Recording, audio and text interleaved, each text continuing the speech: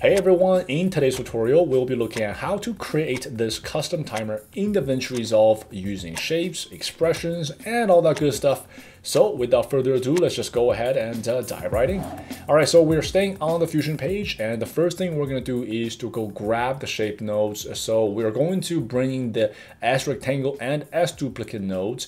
You can simply drag them into the panel or just click on each one. Now the system is going to automatically set it up for you. So now let's go to the S rectangle node first, and we're going to start by bringing down the width setting there, and then we're also going to bring down the height setting. Now let's push this line towards the top of the screen by bringing up the Y offset setting. So now this is going to become one of the 12 lines you saw that will be going around the clock. Now let's go to the S duplicate node, and we're going to change the copy setting to 11. So that will give us 12 of these long lines in total, including the original one. And then we're going to change the axis mode from this to absolute. And then, as you can see, that when we adjust the Z rotation here, this will allow all the lines to fan out like a deck of cards. But the question is, what's the number to use so that they're evenly spaced out? So the answer to that is simply 360 divided by 12. And then, as you can see, this gives us 30. All right, so now it's time to create the short lines, and to do that, we're going to once again use S rectangle and S duplicate nodes, and we're going to connect the old ones to this one, and you're going to see that a new S merge is going to emerge. So now let's go to the new S rectangle node here. Let's start by bringing down the width setting until it's a little bit narrower than the longer lines, and then we're going to start to also bring down the height setting. We're going to make sure that this one is also much shorter compared to the longer lines. And now let's just push this Y offset setting up a bit so that this short lines is going to sort of sit in the middle of the longer lines. So now if we zoom in a bit, you can see that it's nicely snuggled inside the long lines. So now let's come to the new S duplicate node and change the copy setting to 59, and then this will make the total number of these short lines 60. And now let's change the axis mode from origin relative to absolute, and then once again the Z rotation here will allow all these lines to fan out. And number to use here is 6, and once again that's the result of 360 divided by 60. All right guys, and now as you can see we have both the short and long lines built out.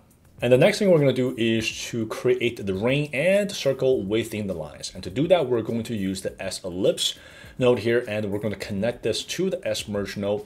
And the first thing we're going to do here is to right click the width setting, and then in the menu select expression, and then we're going to just drop this plus sign here on top of the height setting. This will make width setting equal to the height setting, and anytime we adjust the height, the width setting is also going to adjust accordingly.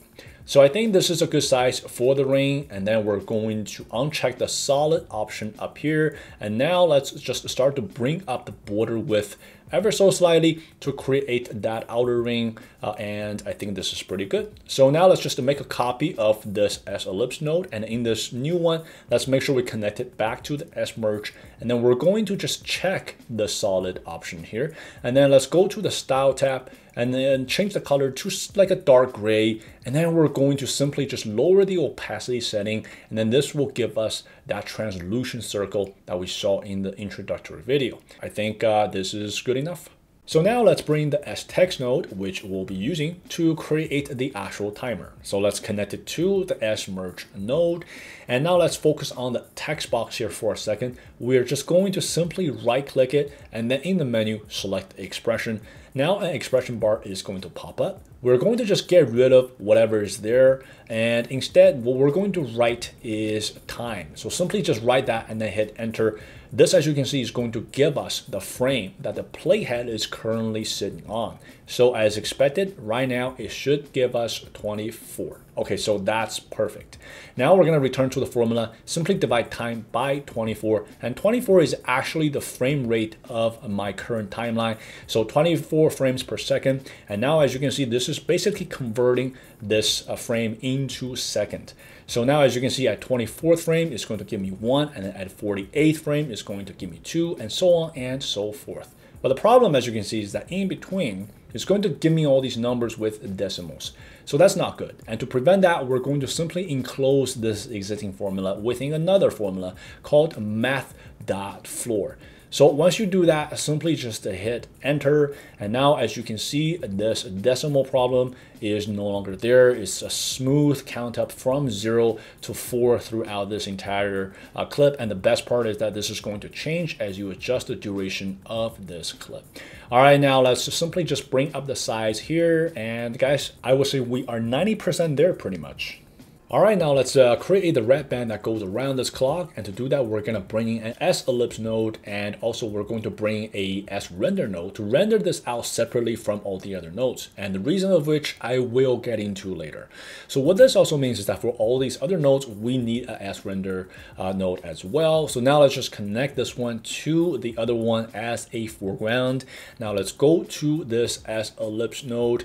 Let's go to the styles tab there first and change the color from white to red. Now let's go back to controls tab. The first thing we're going to do is just to make sure that width setting is equal to height. And now let's just uncheck the solid option up top. And then let's start to bring up the border width ever so slightly. Now let's start to just bring down the height here. I want this band to touch the outer ring. And also at the same time, it should cover all the short lines as well. So this is just the look that I'm going for. And what this means, as you can see, that I'm constantly going back and forth between these two settings until it's reached the desired look. And honestly, guys, this just really, it comes down to you, your preference. It all depends on how you want to design it. And to animate the red band, we are going to use the length setting here. Now, there are a couple issues. First of all, it's the cap style. So let's change it from round to flat, and this is going to look way much better. Also, the starting position is not at the top. So to fix that, we're going to come to the position setting and then change it to 0.25 instead. So now you will see that the starting position is at the top of the circle. Now we just need the length setting to go from 0 to 1 from the beginning of this clip to the end of this clip. And to do that, we are going to use expression once again. So let's right click the length setting, and then in the menu, select expression. And now in this expression bar, we're going to type in time, but this time we are not going to divide time by frame rate. We're going to divide it by the duration of this clip, which is 119. Now you can type that in, but that is going to be static. So instead, we are going to type in comp.renderEnd. This will essentially give us the duration of the current clip. So now, as you can see, the length setting is going to go from 0 to 1 throughout this entire clip, and that is perfect. Now, one problem for some people is the fact that this red band is going counterclockwise instead of clockwise.